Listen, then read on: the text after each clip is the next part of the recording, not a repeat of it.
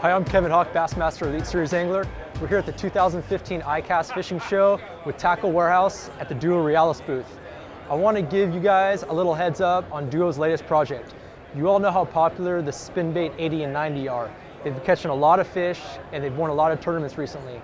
What we're working on right now is the 70 size, which is smaller, and also the 110, which is bigger. Now, if you finesse fishermen, the 70 size is going to be perfect. It's made for fishing on a spinning rod with light line. You may even want to drop down to 4-pound test on the small one. With the 110, it's a much bigger version. This is great for fishing on casting equipment and also even fishing at night. It's going to have a little bit more vibration and not quite as subtle as its smaller brother.